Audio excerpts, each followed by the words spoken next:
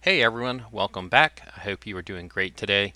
In this video we are going to show you how to set up a wallet and how to incorporate that into your flight sheet.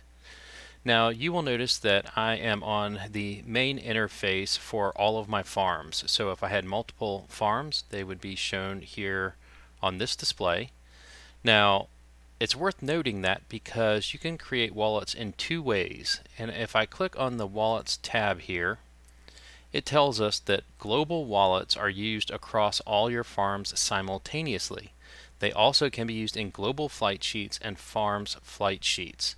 So it's worth noting that because if I were to create one here, this wallet, I am in my global interface. I'm in the global interface here. Versus if I were to select a farm and then I came to wallets, now I am creating a wallet that is specific to this farm. So just go ahead and make that decision right up front. Is this a wallet that you're going to use across all farms, or is this one you're going to use in a specific farm? So I'm going to go ahead and create one for all of my farms that I have in the future. So I'm going to select wallets and I'm going to hit create one.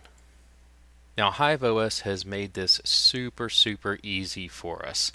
It starts out with a very simple user interface, and the first one is coin. Now here all I'm going to do is select the coin that this address is designated for. So we'll go ahead and select Ethereum, and then my wallet address, I'm just going to drop in a address for my Coinomi wallet.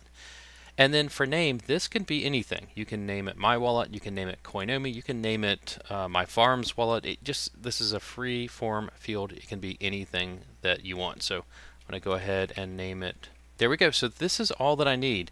Now down here there is a fetch wallet balance feature that is currently in beta. You don't have to select the source and you do not have to hit the fetch wallet balance. So this is the only three pieces of information that we need right here.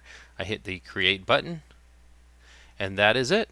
We are done. Our first wallet has been created. All right, I want to give you a quick tip that I'm asked about every now and then. Let's say that you are wanting to mine Ethereum, but you're using your Bitcoin address from the NiceHash pool that you might be mining to.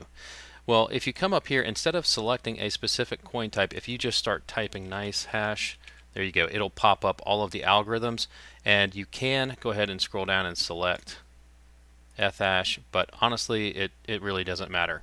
You can use this wallet across really any of these algorithms, any of these coins right here. So I'm going to enter my BTC address, paste that, I'll name it NiceHash, and now we have our second wallet created. And again, this is in the global interface here, so I can use these wallets across all of my farms.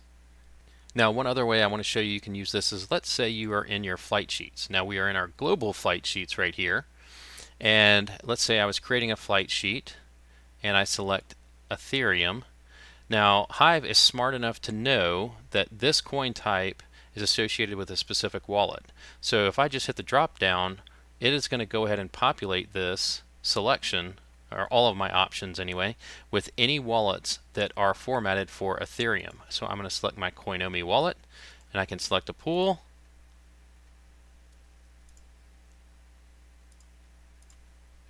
And I am off and running, and I have incorporated my wallet. Now one other thing you can do is if you had started creating your flight sheet and you had forgotten to add your wallet, they created this little button right here which makes it super simple. I just click on that and it's the same thing as going to the Wallets tab.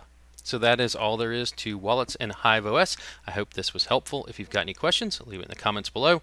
We'll see you in the next video.